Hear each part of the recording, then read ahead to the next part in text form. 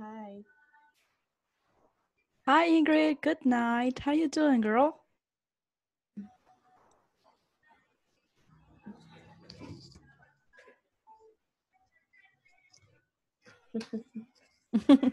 That's great. Thank you. Engelbert, hey.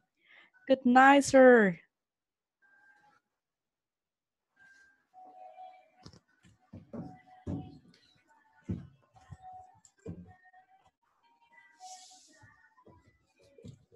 Got two. Okay, we're missing one more. Okay, cool. Jesse. Okay, cool.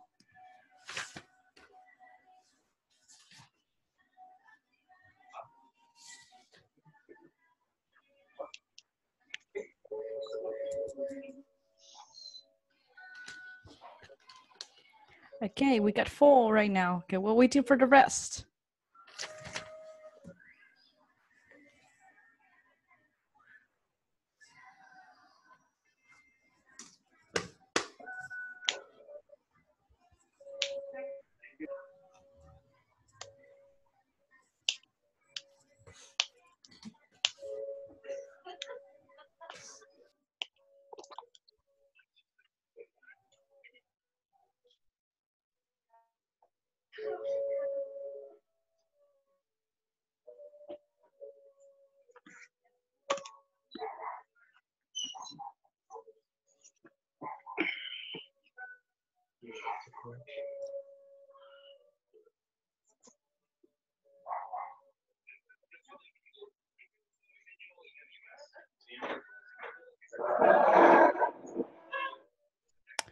Okay, good night, guys.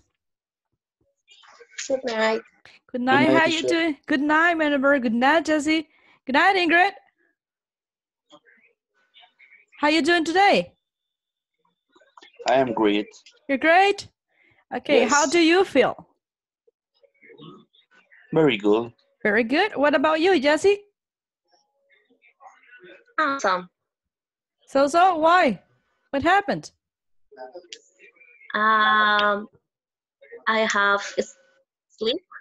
Oh, you're sleepy. Yes.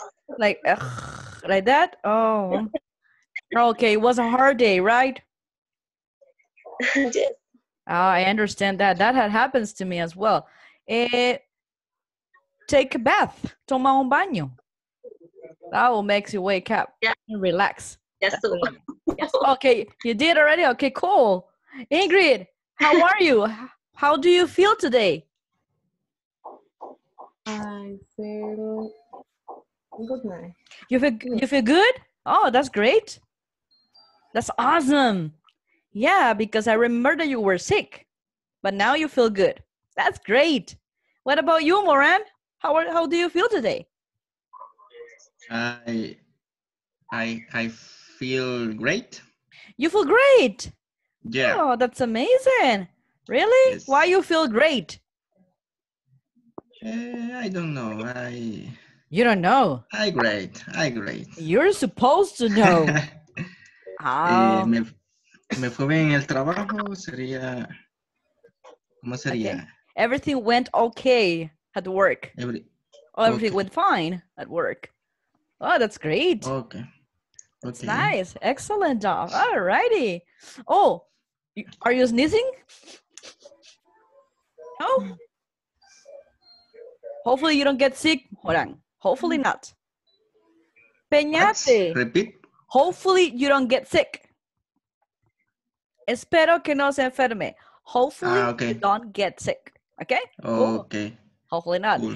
Mr. Peñate. Good night, sir. It's been a pleasure to have you here. Hello. Hello. Hello, teacher. Hello, sir. Oh, he's coming his hair. Like, am I looking good? Oh, yeah. I'm looking handsome. Okay. Oh. How are you, teacher? I'm pretty good. Thank you so much for asking. How about yourself, sir? I'm ready. Oh, that's nice. That's really great to hear that. Okay. I'm so glad that everybody, it's okay. Okay, we're waiting for more people that join our class today. We have Wendy. Okay, cool. We got 7 people today. Okay, enough time to wait for the rest, okay? So let's start our class. All right, are you guys ready? Yes, teacher. Yes. No, I don't hear you. Are you guys ready? Yes, teacher. Yes. That's what I want. Energy. I know it's not 8 p.m. I understand that. It just is like, okay, but we're trying to do our best, okay? Cool. Okay. I want to see you guys, everybody. So please turn your video on, not off. Okay, cool. I have Ingrid. I can see Peñata. I can see Moran. I can see Jessie, my beautiful Jessie. All right. You. Hey, I could see Ernesto. Hey, Annabert, Wendy. Hi. Hey, cool. Hey, that's what I need. Okay, I'm waiting just for Mikey. And let me check. Yes, Mikey's about to join the class. Okay, cool, guys. Okay. Did you study? Yes. Tell me the truth. So. So. Okay, at least you're honest. Okay. Tell me, guys, if you study, then, okay, I believe you. What's today's topic? What are we talking about? Ooh. Ouch. Ouch.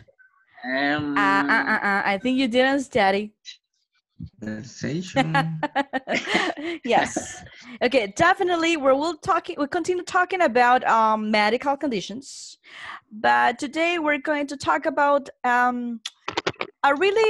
verb, a simple tense, but a verb that we use to give instructions. Vamos a hablar de verbos que nos ayudan a dar instrucciones. En este caso, para hablar de cosas de salud. Ya hemos visto cómo estás, cómo te sientes, qué te pasa, ¿verdad? Ya hemos visto las partes del cuerpo, ya hemos visto los medicamentos y hoy vamos a ver los imperativos. ¿Sí? ¿Ya lo han oído en inglés? ¿No, en español ya lo han escuchado? No. Sí. Y lo usamos, por ejemplo, mira, tómate un tecito, vete a la cama despacio o vete a la cama temprano, no te acuestes tarde, ¿sí? Toma mucha agua, toma un jugo, ¿sí? Imperativos son para dar instrucciones. Hay positivos y negativos, ¿sí? Y eso es muy importante. Vamos a ver eso, vamos a ver un video para hacer una conversación entre doctor y paciente y también vamos a hacer una lectura juntos. Esta clase va a ser súper interesante. ¿Por qué? Porque vamos a desarrollar the listening skill, the speaking skill, and the reading skill, ¿ok? Y ya va a ver que read no es, sí, yo puedo leer, bien chivo, sí, de primer grado, excelente.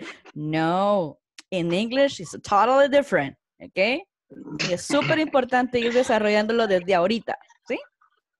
Todo eso vamos a incluir en esta clase. Así que se toma un cafecito porque it's about to start. Okay? Cool. Okay.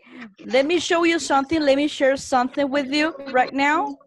And then we're going to start. Okay, cool. Okay. Allow me just one moment and I'll be right back with you. Okay, cool.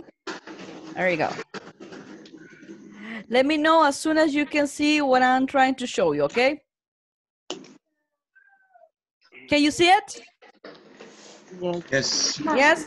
Cool. Okay. So, we're talking about imperatives today. Imperativos, right? Imperativos. Exactly. Imperatives. ¿Para qué se utilizan los imperativos? No, imperatives. Imperatives. Exactly. Casi me duele el oído, but that's okay. Imperatives. Very good. Imperatives. ¿Para qué usamos los imperatives? We use imperatives to give instructions. ¿Sí? Dame el agua, por favor. Para dar instrucciones. Pásale el agua, Peñate, por favor, que se me va a ahogar. Ok, very good. Tenemos positivos y negativos. ¿Lo ve usted? Yes. Ok, cool. Entonces, si usted se fija, positivos, tómate unas pastillas. Take some pills. Descansa. Rest in bed. Toma agua. Drink a lot of water. Usted puede decir water en inglés estadounidense, pero si usted lo quiere decir británico, usted puede también decir water. ¿Sí? Water o en británico o water en English, en American English, ¿ok? Y los dos están correctos.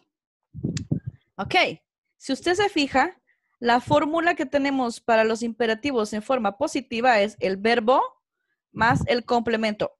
¿Sí? ¿Estamos bien hasta ahí? Sí. Ok, so far so good. Yes. Ok, cool. Vamos al aspecto negativo. También hay imperativos negativos, pero no significa que sea que lo que usted está diciendo es negativo, sino que usted está evitando algo que le pueda perjudicar a la persona. Por ejemplo, si usted ve que está muy cansado, usted dice, don't work too hard. No trabajes tanto. Si usted ve que ya, así como Wendy que se está durmiendo y también Jessie, me dice, don't stay up late. Al menos que esté en la clase de inglés. ¿Ok? Es la única condición. No se acueste tarde. Don't stay up late. El último. Don't drink soda. No tome soda. ¿Sí? Lo siento si lo que le gusta la coca. I'm sorry for that. Ok. Si usted se fija, para las instrucciones de forma negativa, tenemos el don't, o usted sabe que es la contracción de do not, ¿verdad? Ok. Tenemos el verbo y tenemos el complemento. ¿Se fija? Yes or no? Yes. Yes. Okay, cool. Ok. Si usted se fija, los verbos yo los he puesto en otro color. ¿Sí? Muy bien. Porque usted se fija, en la negativo tiene que ser don't. Y el don't es aquí en forma negativa el auxiliar. Y el verbo principal, que sería work, stay up, and drink. Y en el caso del negativo, solamente el verbo. Pero, a ver, ¿quién se ha fijado algo bien interesante en los imperativos? ¿Qué es lo que tanto los positivos como los negativos no llevan? Ese. Aparte de eso. El pronombre. El pronombre. Muy bien, exacto. Aquí no pongo you take some pills, you rest in bed, ¿verdad que no? Sí. Porque usted ya sabe con quién está hablando, entonces no es necesario poner el pronombre, Ok. ¿sí? Sí. Solamente le dice de un solo el comando, Take some ¿sí? pills. O la instrucción, ya sea positivo o negativo, ¿sí? Y eso es bien importante por lo que aprendimos ayer a la hora de dar consejos en cuanto al medicamento. Exacto. ¿Qué les parece si repetimos todos juntos, ok? Vamos a ver. Teacher. Yes, sir. Yes, Peñate, go ahead. Y se puede decir take some pill o le puedo decir you take some pill. ¿Las dos cosas están correctas o no? You take some pill es así como más rudo, si se quiere decir. Lo más recomendable es take some pills, porque se oye más como consejo que como imposición, ¿ok? Ok. Very Es por good. el verbo take. Take es Por eso. tomar. No, correcto, pero se escucha duro por ser el verbo take. O porque lo mismo aplicaríamos para los otros verbos. You rest in bed, you drink a lot of water. Sí, pero en este caso, como es imperativo, por ejemplo, igual que en español, usted le dice, no es necesario, tiene que ser you, porque usted se lo está diciendo a la persona con que está hablando. ¿Me entiende? No tengo que usar un pronombre porque ya se sabe con quién estoy hablando. Okay. ¿Sí? Repeat after me, please. Take some pills. Take some pills. Rest in bed. Rest in bed. Rest in bed. Drink a lot of water. Drink a lot of water. Ajá, aquí vamos a ver bien chévere. Mire, porque esto lo vamos a tener que decir together. Así rápido, ¿sí?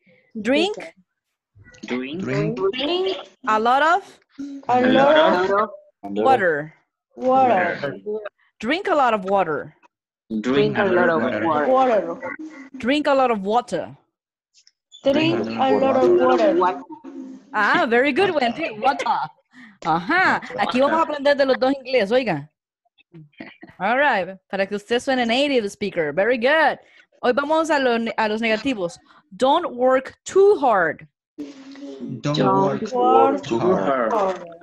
No es too hard. Oiga que tiene dos O. Es too hard. Too hard. Too hard, exacto. Por un momento, usted alarga un poquito la O. ¿Sí? Es importante. Very good. Don't stay up late. Don't Stay up late. Stay up. Stay up. Stay up late. Stay up late. Don't stay up late. Don't stay up late. Right? Don't, again. Okay, again. Stay up late. Stay up late. Don't stay up late. Don't stay up late. Okay, Peñate, I want to hear only you. Okay, everybody silence, please. Okay, you can do it, sir. Go ahead. Don't stay up late. Don't stay up late. Okay, don't stay up late. Stay up late. Bravo! Yeah! Very good, sir. Amazing. Thank you. You're more than welcome. No, thank you. You see, you can do it. Very good. And the last one, don't drink soda. Don't Don't drink. drink soda. Exactly. Very good. You see, vamos viendo cómo pronunciamos para no sonar como robots, sino que flum de un solo, ¿sí? La práctica, no se preocupe. Conste, no lo dije por personal, ¿eh? No lo tome en serio, porque no. Es como un consejo a nivel general. Y eso se da con la práctica. Very good, guys. Entonces, hoy vamos a hacer un uso de todo lo que hemos estado viendo. Ahorita voy a volver con ustedes, pero después les quiero enseñar algo para resumir prácticamente lo que hemos visto so far. Y ahorita quiero enseñarles precisamente un video que nos va a ayudar muchísimo. Y es precisamente, exacto, don't stay up late. Unless you are receiving the English class, ¿ok? Ok, vamos a compartir algo y ya va a ver qué interesante. Es una listening, pero lo que voy a hacer es que vamos a hacer una dinámica para empezar a develop the listening skill, ¿sí? Lo primero, usted solo me va a escuchar el video que voy a poner, pero no me lo va a ver, ¿sí? Y trate de cachar lo que usted crea, no se preocupe, ¿sí? Después vamos a ver el video sin subtítulos. Y después lo vamos a ver con subtítulos. Got it? Okay. Cool. Okay, guys. Ya se los voy a compartir. Wait a minute. No me van a ver a mí, pero después van a ver van a escuchar el video. Let me just one moment. Alrighty. Cool.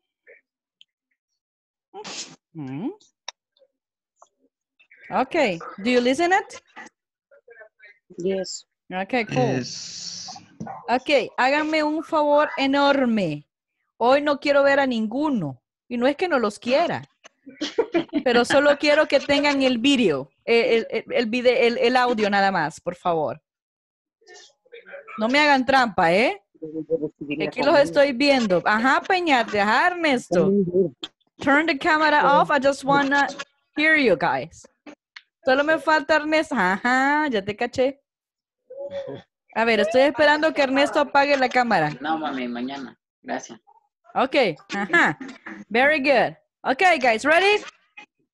Yes. Yes. Okay, cool. Yes. Okay, listen. I believe that I'm sick.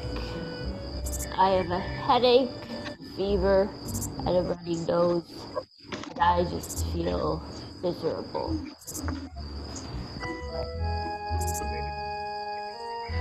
Perfect.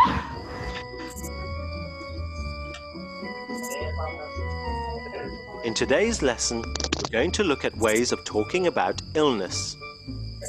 We can say, "What's the matter?" or "What's wrong?" We say this if someone is ill. Let's watch the movie now. Emily is talking to her doctor. Okay, guys, pay What's attention, wrong please. with Emily? Dr. Green, I don't feel well. What's the matter, Emily? I've got a terrible cough. What else is wrong? My stomach hurts. I can't stop sneezing. It sounds like you have a cold. I also have a headache, and sometimes I feel dizzy. Any other symptoms? Is anything else the matter? I think I have a sore throat, and I'm always tired. You should stay home tomorrow. You should take some aspirin and go to bed. So I shouldn't go to work tomorrow. Is that right? Well, see how you feel tomorrow. If you don't feel better, call the nurse and we'll make another appointment. Thank you, Doctor. I really appreciate it. Wait, you forgot your aspirin. Did you? Okay. Okay, guys. Tell me something. Okay, let's go back together. I want to see you, everybody. Okay, I got Wendy, I got Moran, I'm Ingrid, Raven, Nadia, I want to see Ernesto, I want to see Engelbert and Jesse, please.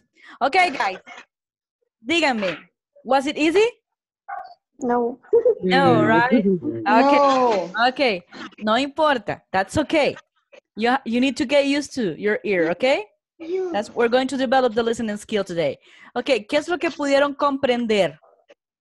Eso es inglés de Inglaterra. Exacto, yo lo sé. Pero ¿pudieron cachar algo? Muy bien, muy bien. El doctor dijo que tomara aspirina. ¿Se acuerda que hizo take some aspirin, verdad? Veo que usó el imperativo. Muy bien. ¿Qué tenía el paciente? El primero tenía dolor de Dolor de cabeza, estómago. el último dolor de estómago. Muy bien. ¿Qué más? A la segunda persona le dijo que fuera a descansar a la cama. Ajá. ¿Qué más? ¿Qué más tenía la persona? Aparte dolor de estómago. Y que descansara, Fiebre, muy la bien. segunda persona tenía Ajá. fiebre. Tiene fiebre. ¿Y qué más? De hecho, era solo una, fíjese. Ah, chis. Bueno, pero... But that's okay, Morán. Don't creí que worry eran dos about it. personas. Es que la primera Ok. estaba diciendo, me siento así, me siento así, me siento así. Ah, y ahí fue cuando fue al En doctor. general, no. Después es otra persona que va al doctor. Ok. Es correcto, sí. Muy bien. ¿Qué más tenía la segunda persona? ¿Solo eso?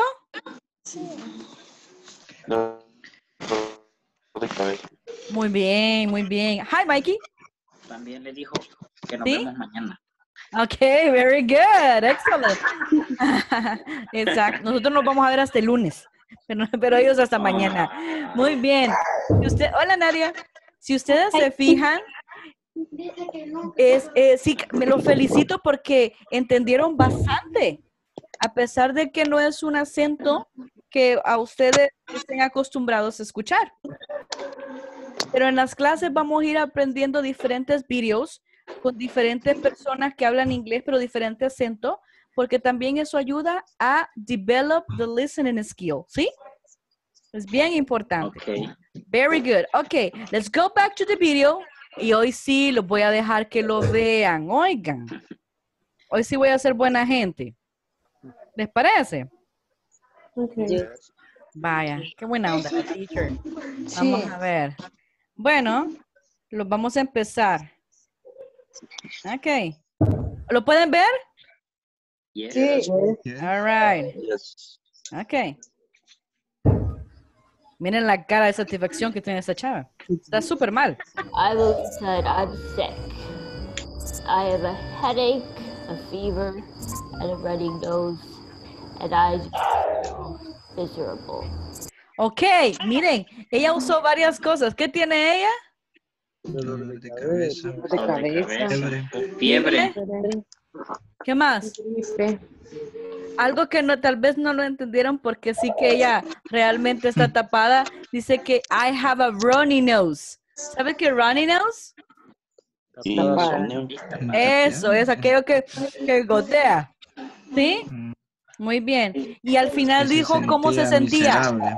Ah, very good. Bárbaro, ya ven que están atentos. Continue.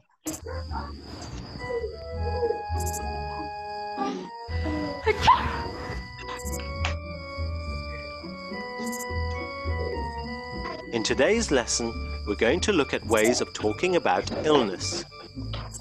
We can say, what's the matter? Or, what's wrong? We say this if someone is ill. Let's watch the movie now. Emily is talking to her doctor. What's wrong with Emily? Dr. Green, I don't feel well. What's the matter, Emily? I've got a terrible cough. What else is wrong? My stomach hurts and I can't stop sneezing. It sounds like you have a cold. I also have a headache and sometimes I feel dizzy. Any other symptoms? Is anything else the matter? I think I have a sore throat and I'm always tired. You should stay home tomorrow. You should take some aspirin and go to bed. So I shouldn't go to work tomorrow. Is that right? Well, see how you feel tomorrow. If you don't feel better, call the nurse and we'll make another appointment. Thank you, doctor. I really appreciate it. Wait, you forgot your aspirin. Okay, guys. ¿Cómo les fue ahorita? Much better? Equal. Equal? No. Jesse, Peñate, Engelbert, Ingrid. Igual. Algo que ustedes nos dijeron que la muchacha decía que cómo se sentía. ¿Cuántos? Yes. Ajá. Tos terrible. Ok. Dijo sore throat problems. ¿Sí? Terrible. Very good. Exacto, así. Exactamente igual. Exacto. Muy bien, los felicito. Y vieron que también el doctor usó lo que vimos también de should y shouldn't. Ayer. También para dar sugerencias. Muy bien. ¿Qué les parece si hoy lo vemos con subtítulos? ¿Les parece? Ok. Yes. Let's do it. Desde aquí. Muy bien. Aquí. Vamos a ver. Ok, cool. And I just feel miserable.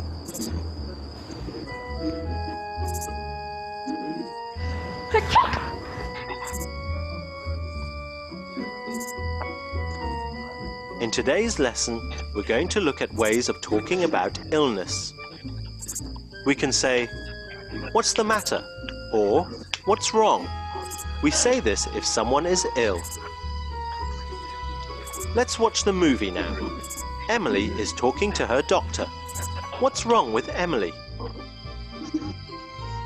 Dr. Green, I don't feel well. What's the matter, Emily? I've got a terrible cough. What else is wrong? My stomach hurts and I can't stop sneezing. It sounds like you have a cold. I also have a headache and sometimes I feel dizzy. Any other symptoms? Is anything else the matter? I think I have a sore throat and I'm always tired. You should stay home tomorrow. You should take some aspirin and go to bed. So I shouldn't go to work tomorrow. Is that right? Well, see how you feel tomorrow. If you don't feel better, call the nurse and we'll make another appointment. Thank you, doctor. I really appreciate it. Wait, you forgot your aspirin. ¿Hoy cómo le fue? Much better? ¿Mejor? Yes. Yes. Muy bien. ¿Qué más tenía acerca de headache y cough?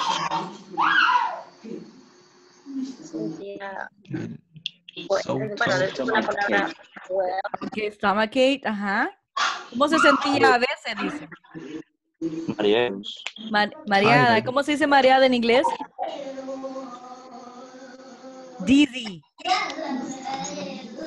D-I-Z-Z-Y. Dizzy.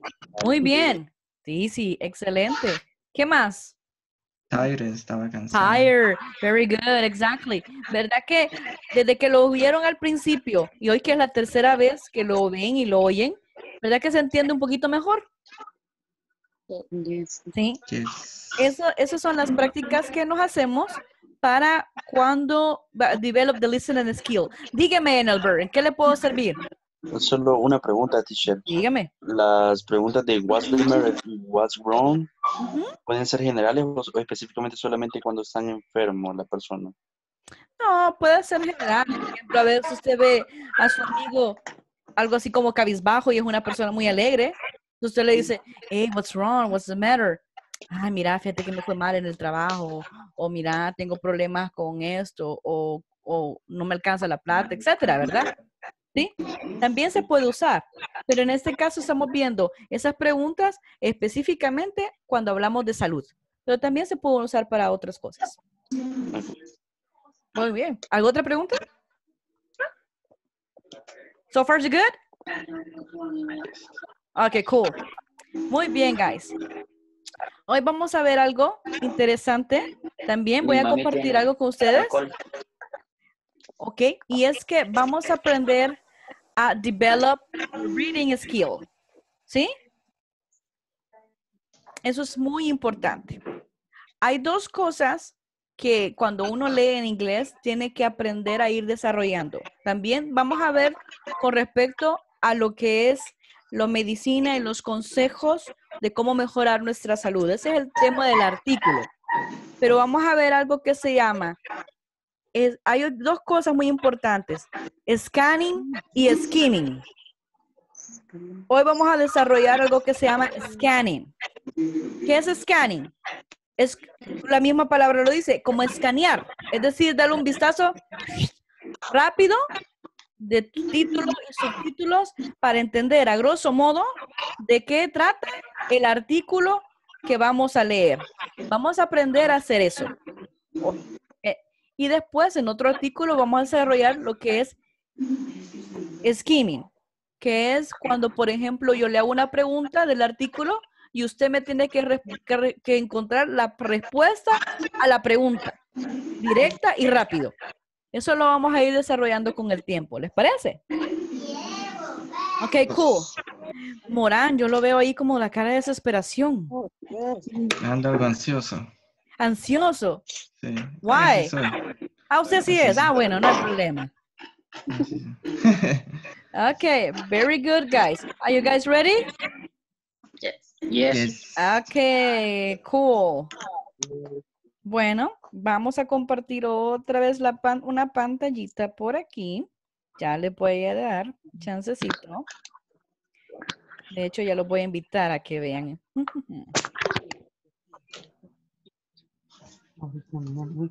Okay, can you see it?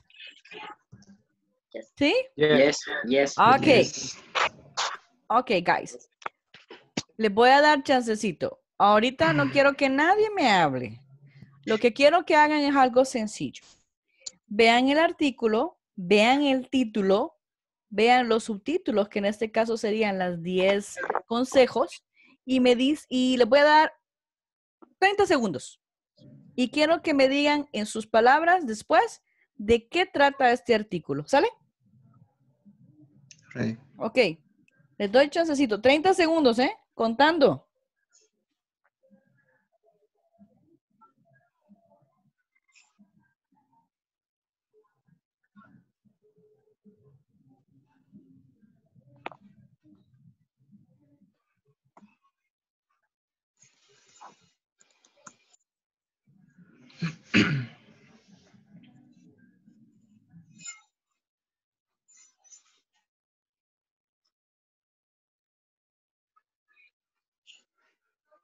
Ok. Se acabó el tiempo. Se acabuche. Muy bien, guys. Ok. ¿Quién me puede decir de qué trata este artículo? 10 consejos para mejorar la salud. De salud. Exacto. En otras palabras, consejos. De salud. Exacto. Consejos para mejorar nuestra salud. Muy bien. Exacto. ¿Cómo se puede lograr ver eso? Por el título y los subtítulos. Bueno, aquí vamos a desarrollar. Hoy vamos a leer. ¿Sí? Y cada uno les voy a pedir que sean tan amables de leerme. Empezaré por quien tengo primero en mi lista. Señor Morán. It's been a pleasure. ¿Podría ser tan amable de leerme el título? Yes. 10 simple ways to improve your health. Believe it or not, you can greatly improve your health in 10 simple ways. Muy bien, muchas gracias. Nadia, ¿puedes leerme el primer consejo? Yes. Number 1, eat breakfast. Breakfast gives you energy for the morning. Very good. Jessie, ¿me lees el segundo? For a walk.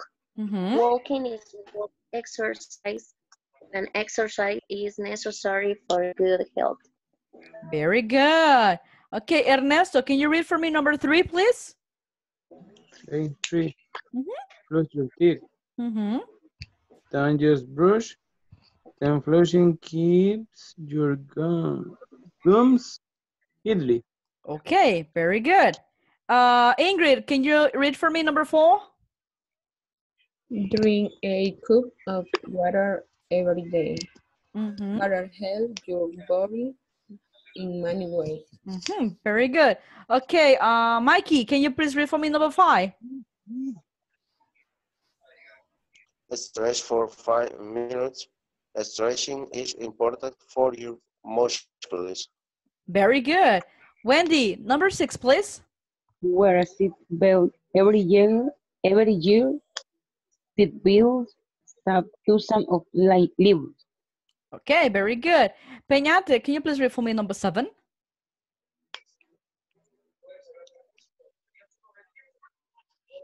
Can you see it? Okay, go ahead, sir. Number 7. Yes, please. Do you something to change your brain? For example, do a crossword, puzzle, or hear a new book. Okay. A new book. Very good. All right. Oh, who's missing? Oh, Maria, can you please be so kind to read for me number 8?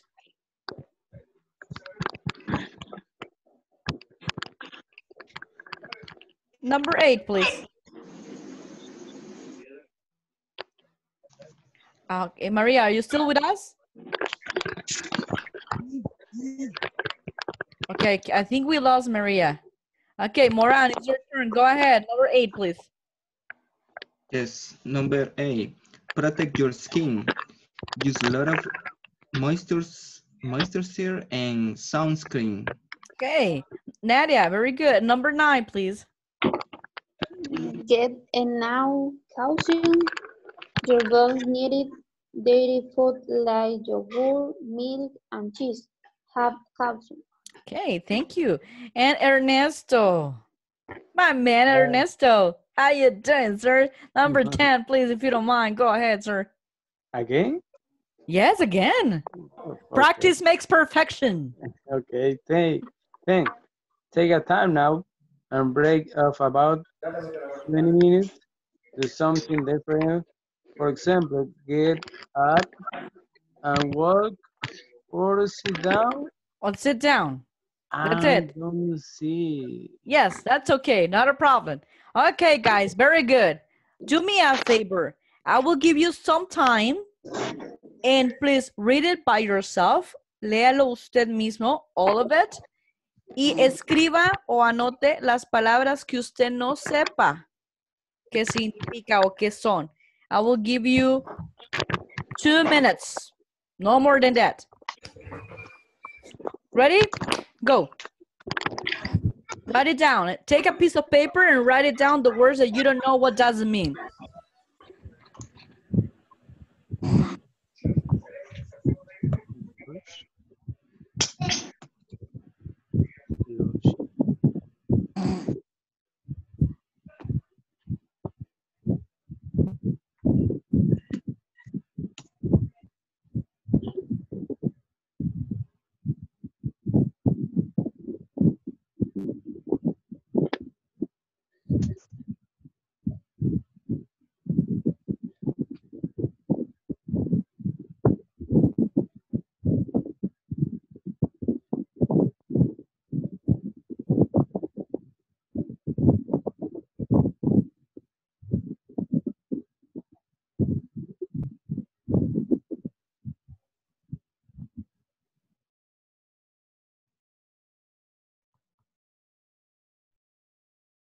1 minute.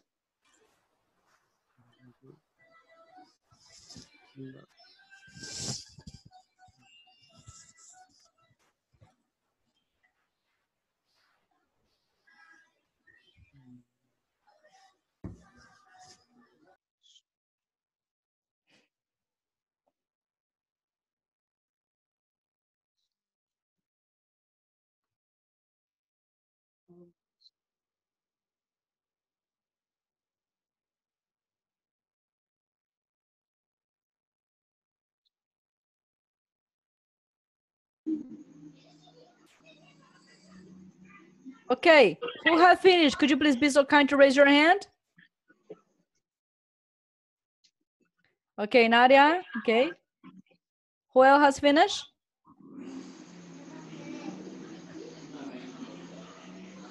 We're still having 30 seconds.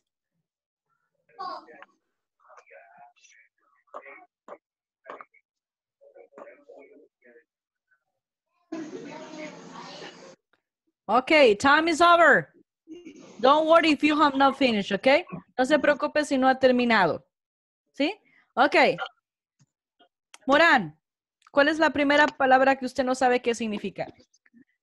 Floss. ¿A dónde está? El number 3, floss your teeth. Floss your teeth. ¿Qué cree usted que significa?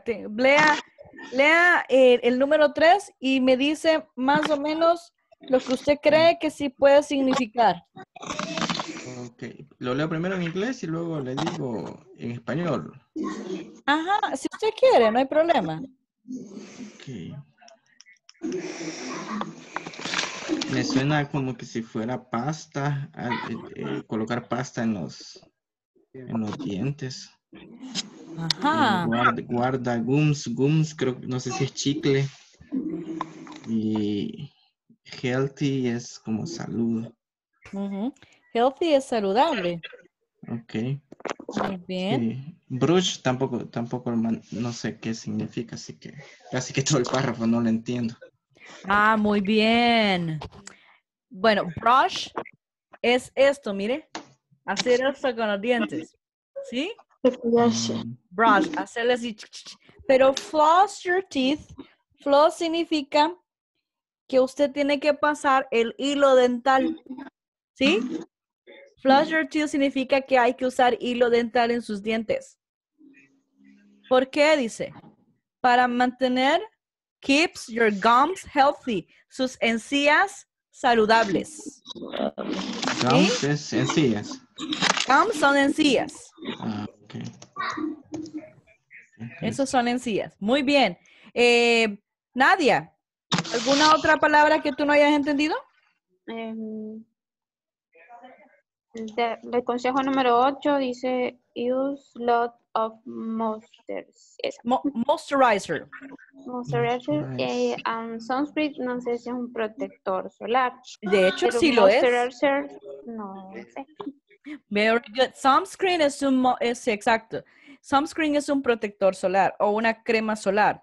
Pero moisturize, por ejemplo, ¿qué pasa cuando viene mucho viento y yo no aplico nada en los labios? ¿Cómo me quedan después los labios si yo me los chupo mucho? Resecos. En inglés se dice dry. Y lo contrario de dry es moisturize. ¿Sí? Humectante. Exacto, humectado, hidratando. Muy bien. Y eso es para proteger su piel. Very good job. Jessie, ¿cuál es tu duda? Moisturize, ¿sí? Y gums. Oh, con las gums, la del número 3. Okay. Okay, very good. What about you? Pero esa ya las contestamos con Nadi y Morán. Muy bien. What about you, Engelbert? Number 5, Yes. stretching. Stretch. Miren lo que es, mire la imagen. ¿Qué es lo que está haciendo la muchacha ahorita en el hacer ejercicio? Como estirando. Eso. Estirándose el pie. Exacto. Stretch es estirar. Y stretching con ing es estirando. Very good. Another one, Edward? Yes, number 7, crossword.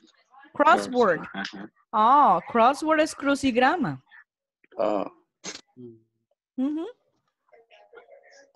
Y puzzle es rompecabezas. Dice, for challenge your brain, para poner a prueba su cerebro. Very good. Ernesto, what about you? Some more. The 7 era el que usted también tenía dudas. Muy bien. Sí, pero thousands, ¿qué es esa palabra? ¿A dónde está? Thousands. Está en la 6.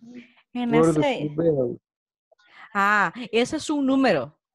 Se pronuncia thousands, que significa cientos. Eso quiere decir, wear a seatbelt, utilizar el cinturón. Dice, every year, cada año, seatbelts o los cinturones de los asientos salvan thousands of lives, cientos de vidas. Ok. Very good Dijo job. que era wear, utilizar. Ok. Pero también wear se puede utilizar cuando usted, por ejemplo, usa un pantalón, una camisa, de ropa, ¿verdad? Sí, exactamente. Muy bien. Peñate, what about you, sir? Era el de las 7, crossword. Que era crucigrama. ¿Qué otra? Esa. Y la otra quiero ver. Y ese de bones, de la 9, bones. Oh, bones son huesos. Ah, ok. Muy bien. Jessie. No, Wendy, ¿cómo estás? Era la thousand. Ok. Crossword era la otra. Sí. Moisturizer. Moisturizer. Okay, very good. ¿De ahí estamos bien? Sí. Yes. Cool. Mikey, what about you?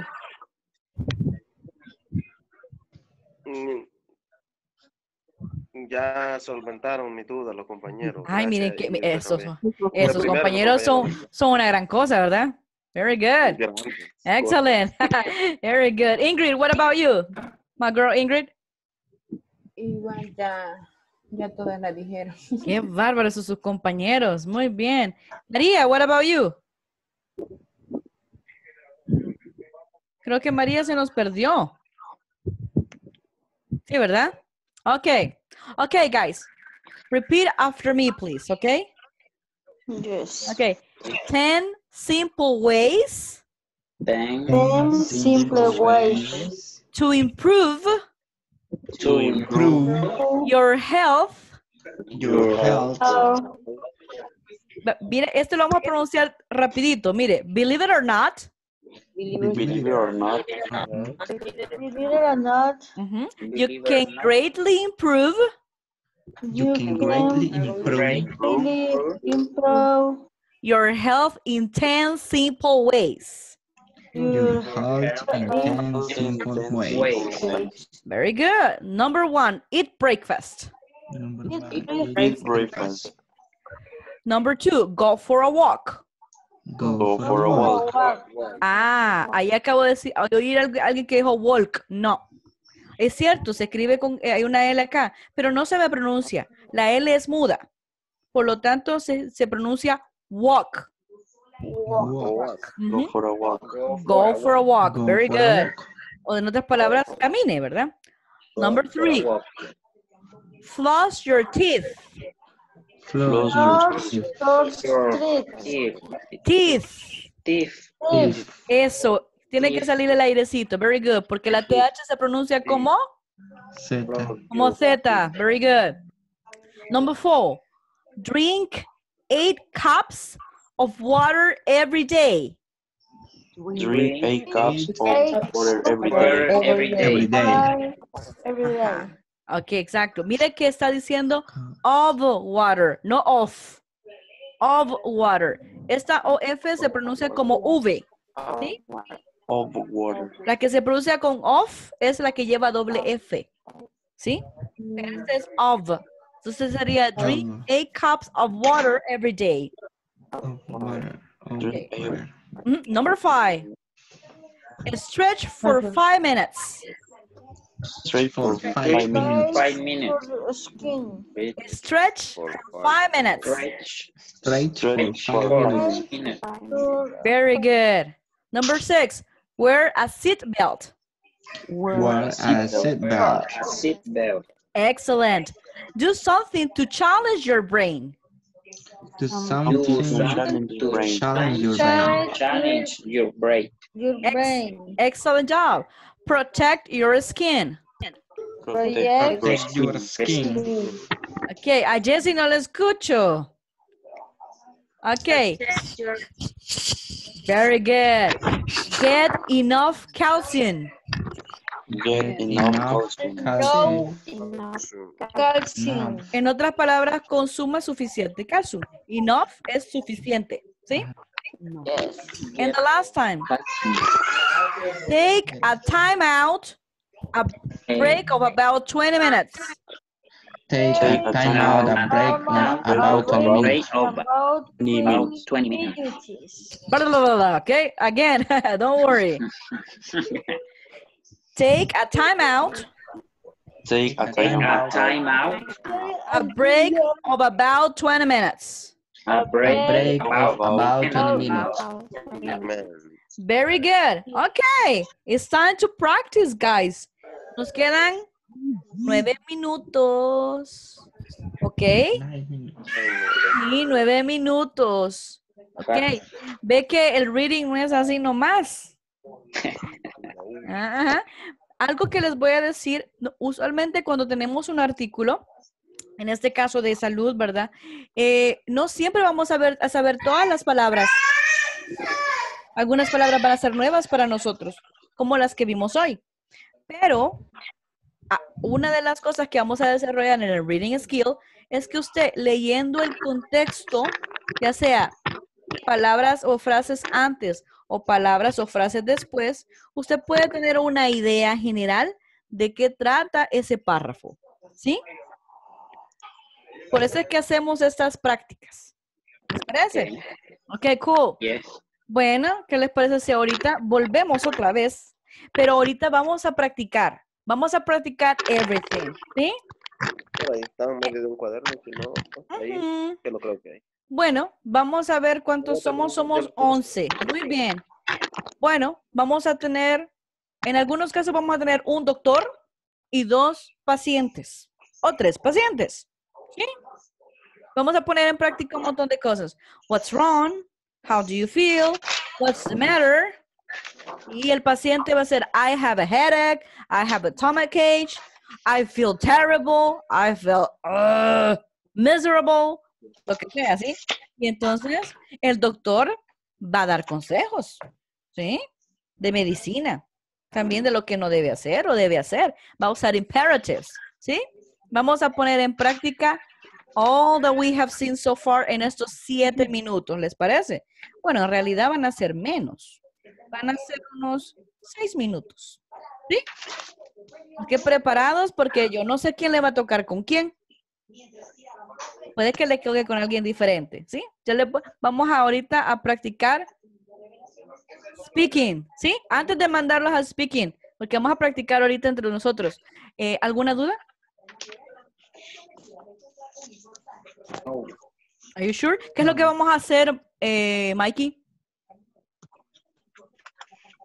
Vamos a practicar cómo estamos.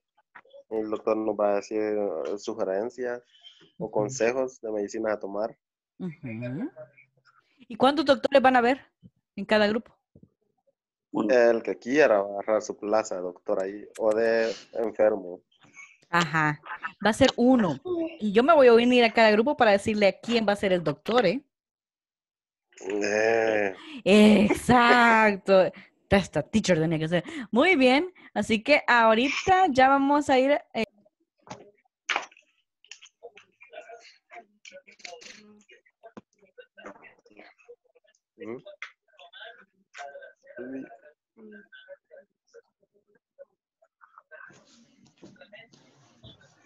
Hi. Okay, I sent you already the invitation, please. Join the room. Okay, I got Ingrid ready. Moran, you ready? Nadia ready? Ingrid, Ruben, very good. Annabelle ready? Ernesto ready? Good.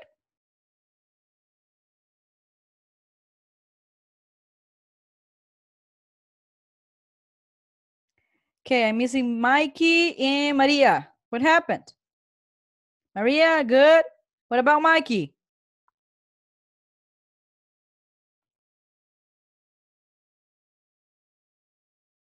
Good.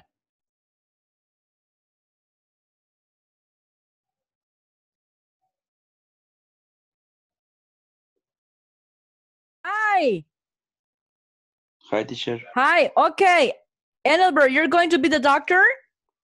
Yes. And the other two are going to be the patients, okay? Okay. Okay. Okay, guys, go ahead. Let's start. Yes. Okay, Mike, what's wrong?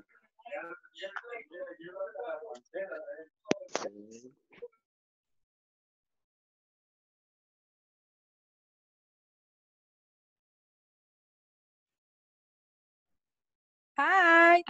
I had an error. Hi. Okay, Hi. Maria, you're going to be the doctor and Nat is going to be the patient, okay? Yes. Cool. Continue, girls.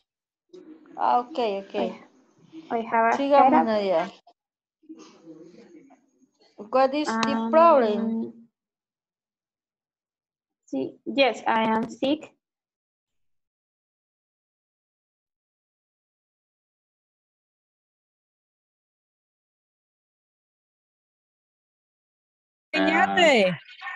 Hello, teacher. Hello. Hello, sir. You're going to be the doctor and Ingrid is going to be the patient, okay?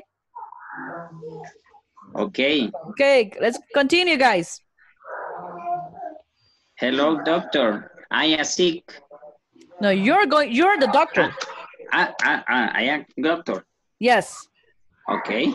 And What? Ingrid is the patient. Okay, continue. Okay. Okay. What's wrong? All righty, that's great.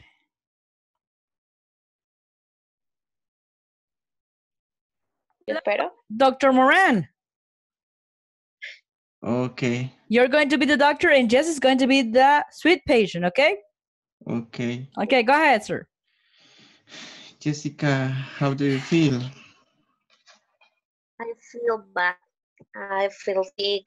I have a headache and body aches. Dolor de espalda. No sé. No, back. All right.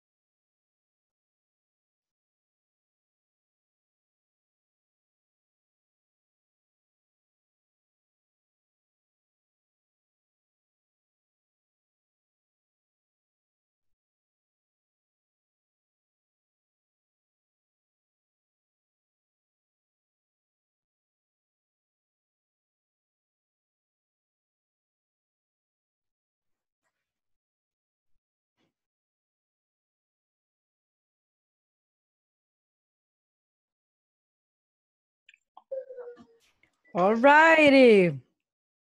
Hello. Hello. Hello. Welcome back to the jungle.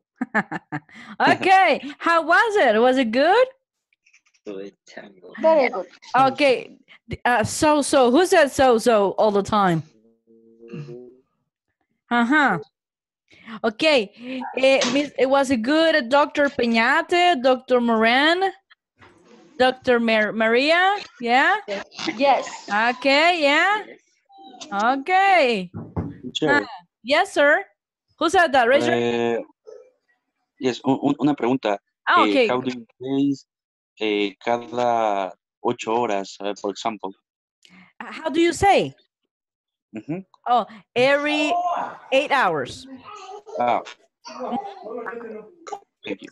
You're more than welcome. Any other questions? Teacher, y el each lo podemos usar como cada. Each. ¿Sí se puede? Sí, también. Okay. But it will be every 8 hours, podría ser. ¿Cómo qué es lo que quisiera usted decir? ¿Cada 8 horas? Por ejemplo, tome una